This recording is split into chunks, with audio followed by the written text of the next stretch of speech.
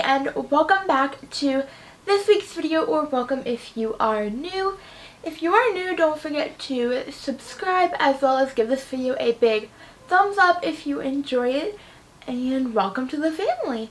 So for this week's video, I'm going to tell you guys some Instagram life hacks that I personally have found out recently, and I absolutely love them. I use them all the time now. And yeah, so I just wanted to share that with you guys. And yeah, so let's get straight on into the video. So first we're going to be talking about Instagram stories, and some of these I didn't realize until I started to do a little bit more research myself, so I thought I would share these things with you guys. So let me turn my screen recording on.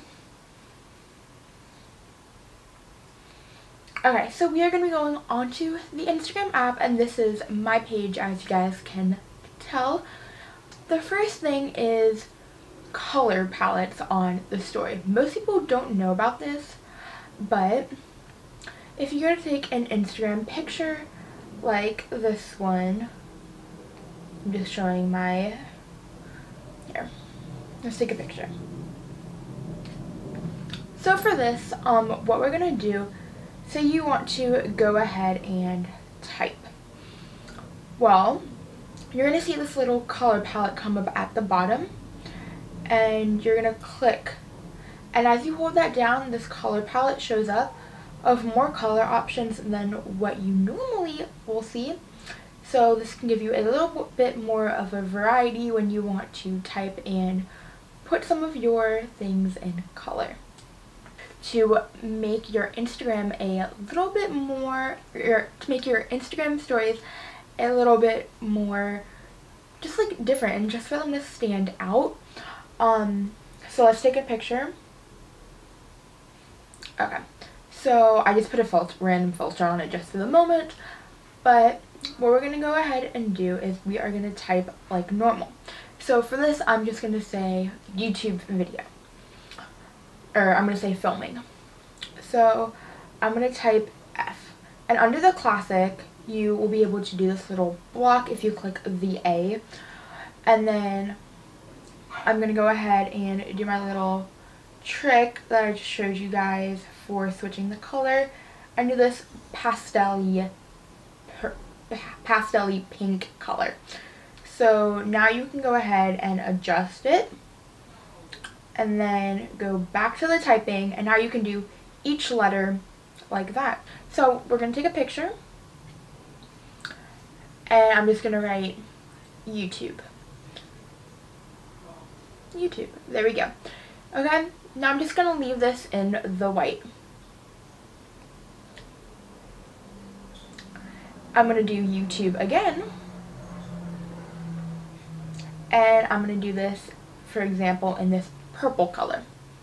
Okay, now what you can do is expand that and basically just layer it over like that, and then that gives you a 3D bubble effect, and it looks really cool. I personally like it, and I've used these. If you guys follow me on Instagram, you guys have seen me do this with my Casely ad promotion.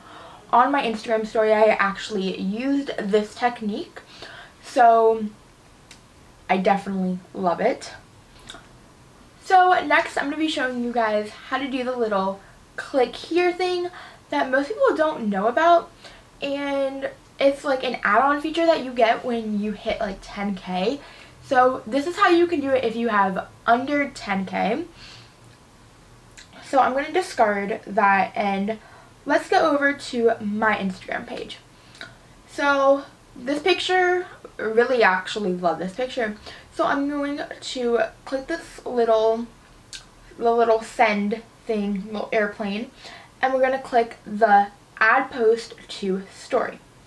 So you're going to get this little setup right here, and you can keep it like this just so people can click on it and go straight to your story, or you can do it as a zoomed in, so you have just the picture and it looks like, you know, you put it on your story regularly, and then say you want to put a little GIF that says click here or tap here.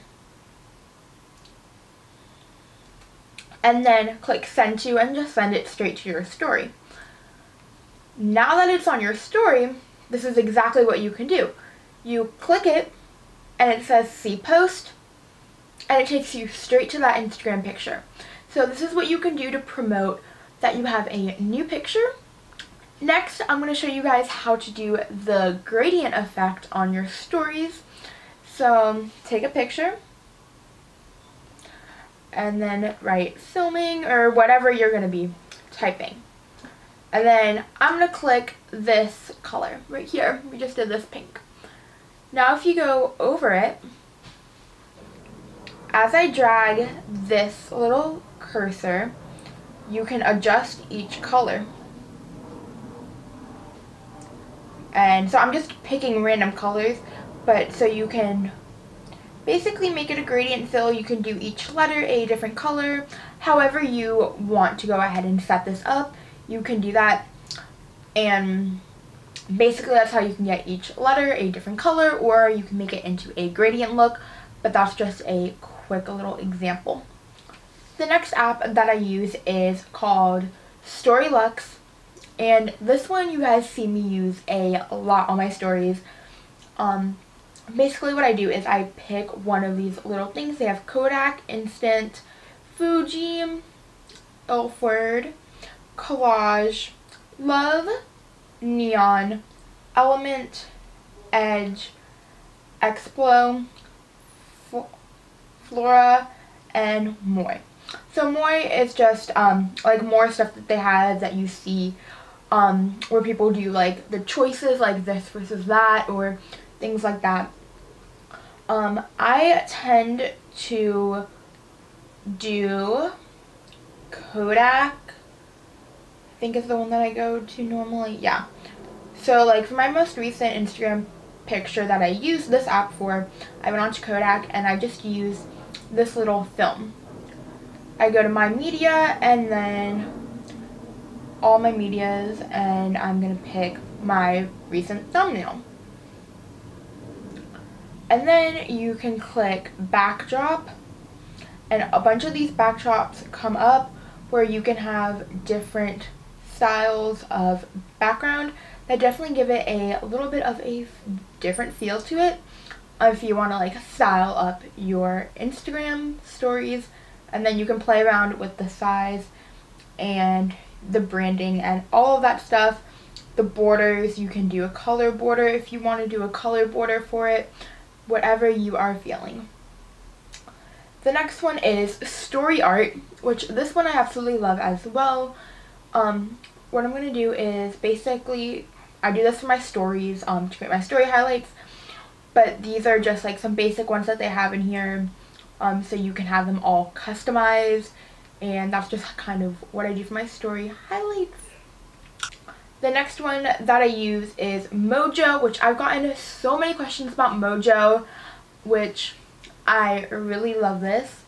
And basically you just input a bunch of photos and it basically like drops them down, like as you guys can see with this one over here, and just basically creates a really cool like design element, I feel like, with your photos and stuff on your story.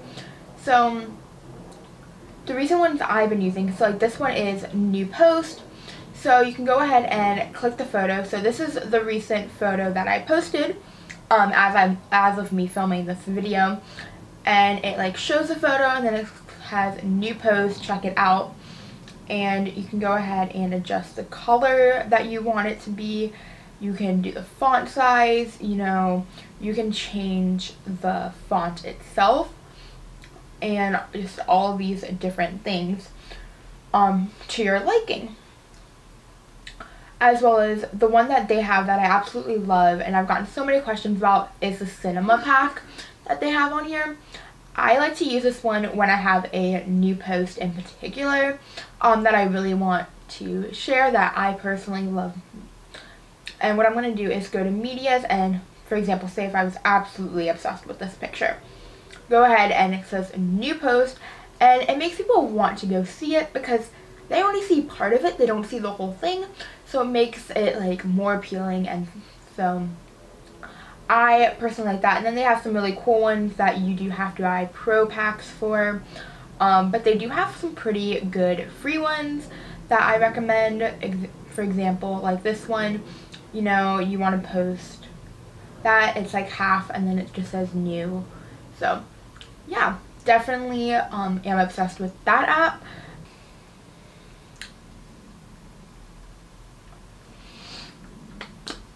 So for your followers, I definitely recommend using this little app called What Time, or When to Post. So I use this app called When to Post, and it tells you your exact times on certain days on what is the best day or what is the best time to post. So for me right now, it is Monday, and it is 8:15 p.m., 10 p.m., and 10:30 p.m. And this helps you get the most engagement, and it just really tells you when your followers are online.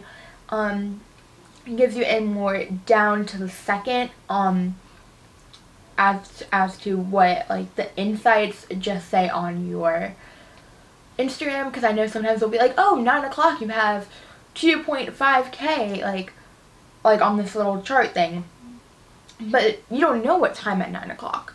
So for example, like say if mine was 10, which I normally post mine between 9 and 10 o'clock at night, but it's like bam, like you know exactly at 10 o'clock and 10:30 that this is when you should post, because you'll get the most engagement, more people are on, and you'll attract more people to your page. Next thing that I recommend for engagement is Instagram really looks at how your posts are doing based off your comments and your likes. Well, obviously you really don't want to fake your likes or anything like that, but one way to cheat the system with the comments is commenting back to every single comment you get. It doubles your engagement, so Instagram's algorithm will keep putting it up higher and higher and higher. That's why you guys probably will see that I have pictures that have 600 and some likes on it, and it's just because of these simple techniques that have really helped engage and bring more people to my page, as well as, you know, if it is a popular event or something like that, you definitely can get more people to go ahead and click and like and do that kind of stuff. That also plays a big role with your hashtags. I don't know if this is completely true, this is what I have heard, but putting your hashtags in your comment sections, apparently it targets a greater audience, and it is better to do that just so your engagement is higher than putting it in your actual caption itself. So I mean, definitely give that a shot. I tend to do both, or I've played around with, you know, just having it in my comment, like in my comments and just in my caption, and it's done pretty well either way for me, so I don't really see a huge difference. But word around town is that that is a good way to help engagement. So you also want to engage with other people, engaging in their comments by going ahead and commenting back to people, liking people's comments, and just commenting in general. You guys don't realize how big sometimes this is. If you comment back to other people, they don't know who you are, and they see, oh, A, it's Maddie D commented, or A, it's Maddie D liked your comment, and they're gonna be like, oh, who's that? And they're gonna go ahead and check out your page. So it's gonna bring more like engagement to your profile. You're gonna have more people looking at this. So yeah, that is basically the Instagram hacks that I have learned so far in 2019, and I hope you guys enjoyed this week's video. If you did, please give it a big thumbs up, comment below, and subscribe. Let me know if you have any questions, comments, or concerns, any video suggestions that you guys want me to film. And yeah, I will talk to you guys in the next video. Bye!